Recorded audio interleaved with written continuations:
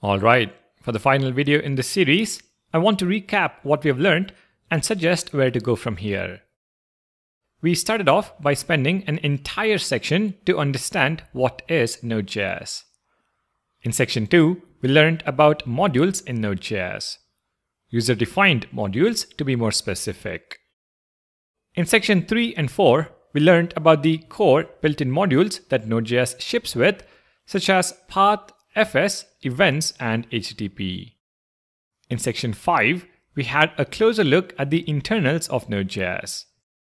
We understood in detail about libuv, thread pool, and the event loop. In section 6, we learned about NPM and how to work with third-party modules. In section 7, we learned how to build a command line interface tool using Node and NPM. Finally, in the last section, we covered a few miscellaneous topics such as clusters, worker threads, and deploying a Node.js application.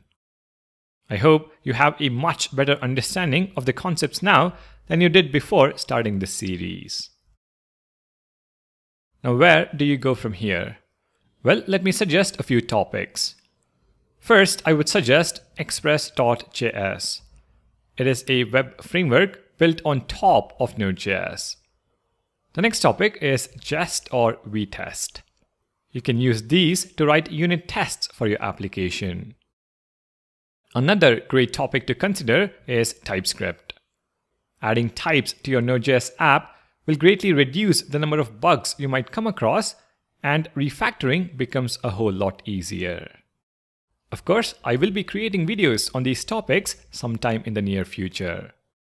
In the meantime, if you have enjoyed this series on Node.js and found it helpful, please do consider leaving a like and subscribing to the channel, as it helps out a lot with the YouTube algorithm.